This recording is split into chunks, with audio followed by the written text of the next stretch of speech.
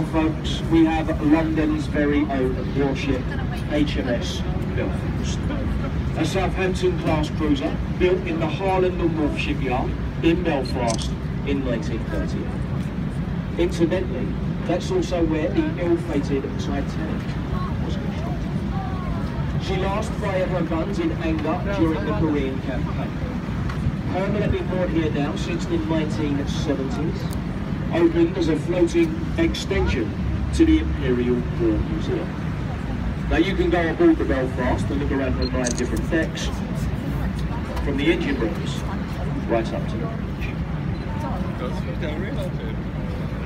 Just beyond the ship on the right, folks, coming into view, we have one of London's newest buildings.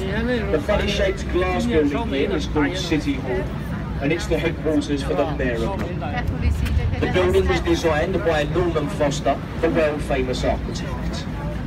He also designed the Wibbly Wobbly Bridge.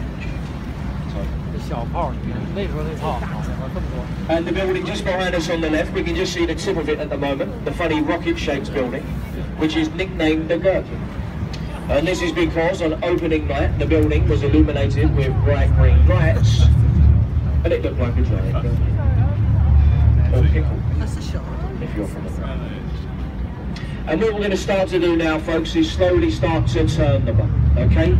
As we skillfully manoeuvre the vessel, this gives you an excellent view of Tower Bridge. We get the wheelbox out of the way for you. As we turn off to the right, you'll get a nice side view of Tower Bridge, the gateway to London. A part suspension and parts bascule bridge opened in 1890. Now, the 2 centre bascules which link the road together, each weigh 1,100 tons. These can be raised to their full extent in less than 60 seconds to allow bigger ships in and out of the upper port of London.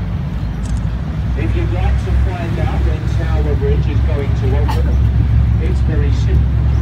Just go online, go onto Google and type in Tower Bridge lifts. It gives you the dates, the times, and for what vessel the bridge is opening for. But the best time to see Tower Bridge is of an evening time. As soon as the light fades here in London this evening, at about 9 o'clock, they light up the bridge, they illuminate the bridge, and it does look phenomenal.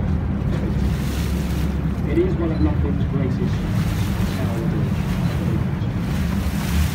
There is just one day of the year that Tower Bridge does not open.